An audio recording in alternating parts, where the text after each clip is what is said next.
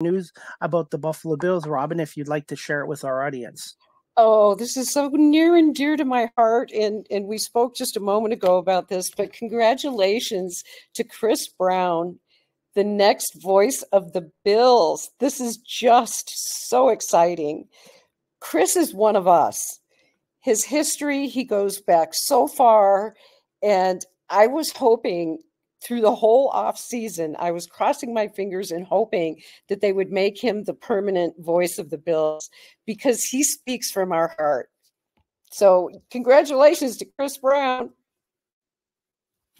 Yeah, because I had Sal Capaccio on last week and he couldn't say anything, but it just made sense because Chris has been doing it for the last year and a half and Eric's been there for a while and Sal does a good job and they have good chemistry together. And I think that's, and to me, I still like the radio broadcast and I